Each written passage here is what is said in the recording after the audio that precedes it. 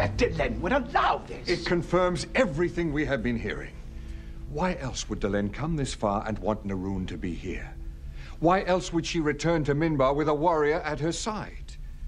You saw how she deferred to him, spoke gently to him. So many of our caste have suffered at the hands of the warrior caste. Why else would she behave this way unless she intended for us to surrender? I saw Delenn when Dukat was alive.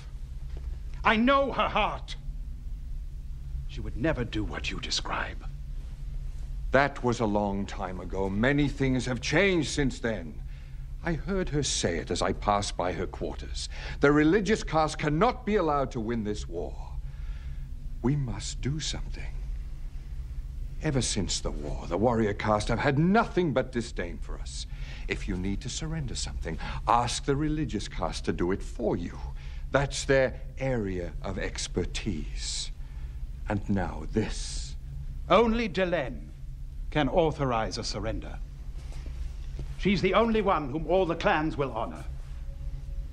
But we cannot move against her.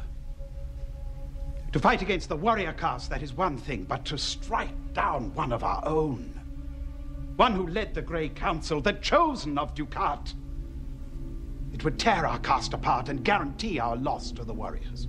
There is another way. But it will mean sacrificing all we have, and all we will ever be. We will lay down our lives for our caste. Oh, history will not even remember us. They will only wonder what happened to this ship and why it never reached home. But it must be done. For the good of everyone, this ship cannot be allowed to reach home.